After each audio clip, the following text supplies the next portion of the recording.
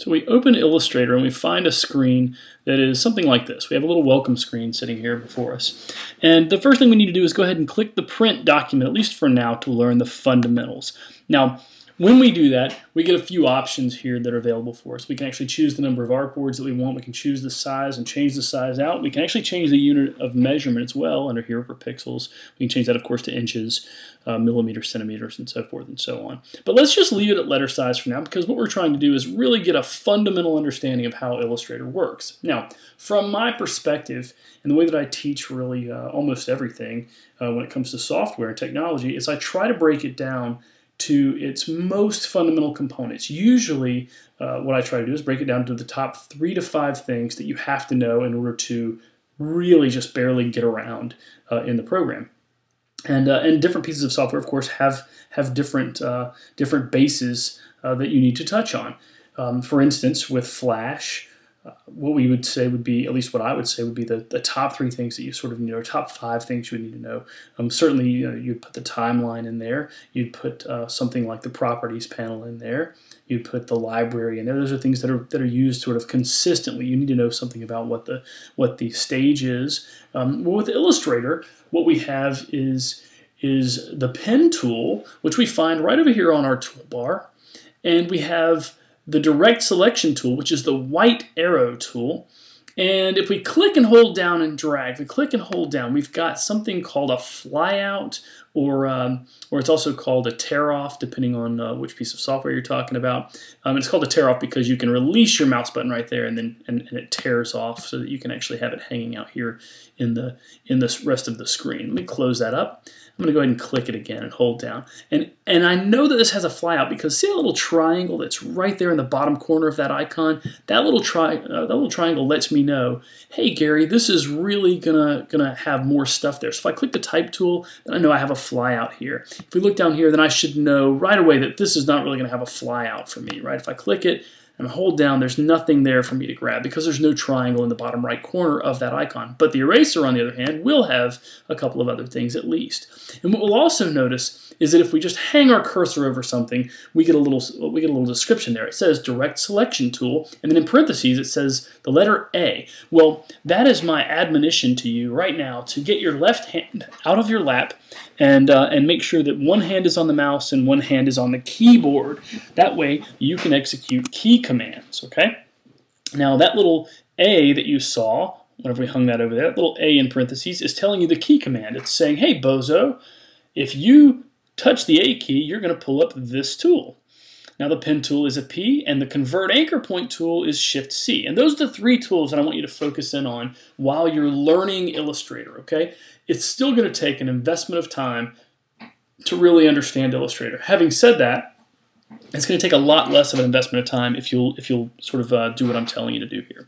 So let's go ahead and let's try this out. So if we hit the A button on our keyboard, we get the direct selection tool, which is the white arrow tool. If we hit Shift C, we get the convert anchor point tool. And if we hit P, we get the pen tool. And you'll notice this little icon here will change because the convert anchor point tool is one of the flyout options of the pen tool. So, and of course, when we select that convert anchor point tool manually there, we can hit the P key and it changes to a P. We hit Shift and C at the same time, we get the convert anchor point tool to pop up again. So A, P, and Shift C, and you've learned immediately your 3 primary tools that you're going to use within Illustrator. So let's go ahead and discuss briefly what we can do with each of these tools. Okay, one of the things we can do, let's start with our pen tool almost always.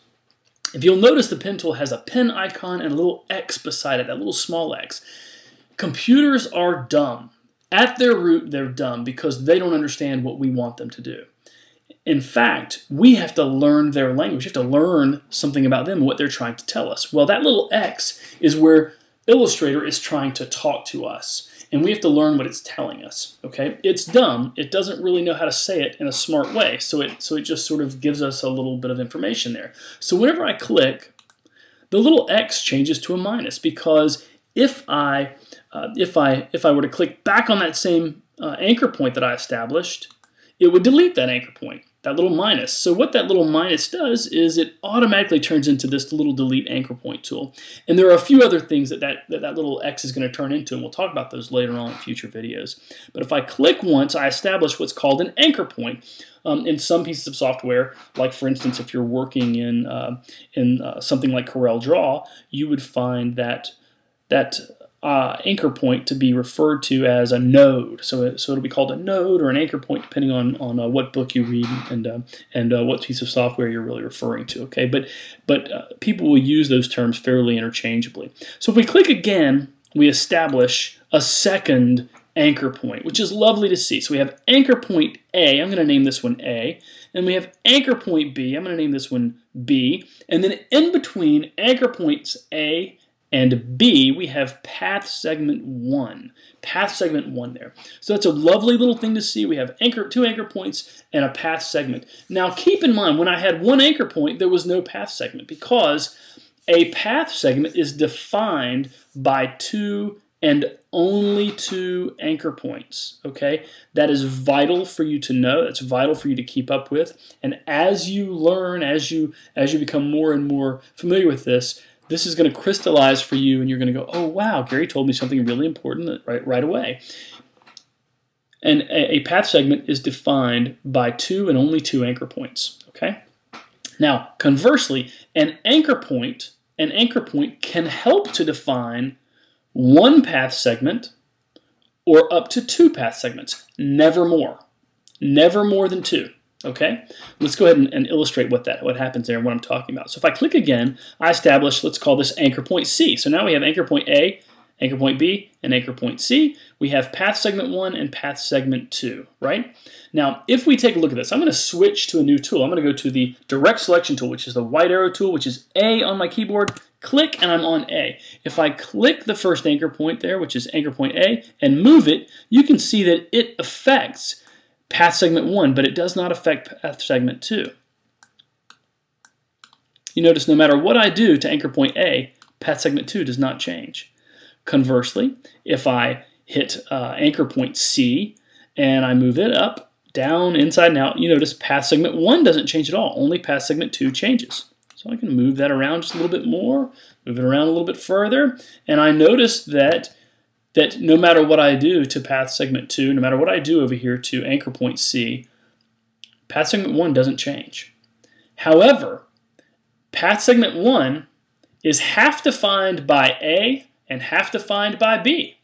Path segment 2 is half defined by C, as in cat, and half defined by B, as in boy. So B is an anchor point that is common, it's in common with both path segment 1 and path segment 2. So if I move anchor point B, both path segments change, right? Both are actually affected and impacted by that. So this illustrates that point that I made where an anchor point can define one path segment, or it can help to define up to 2 path segments, never more than that, okay?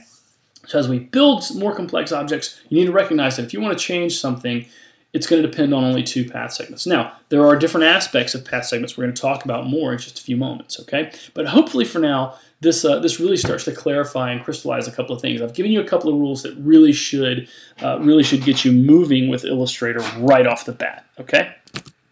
I hope that helps.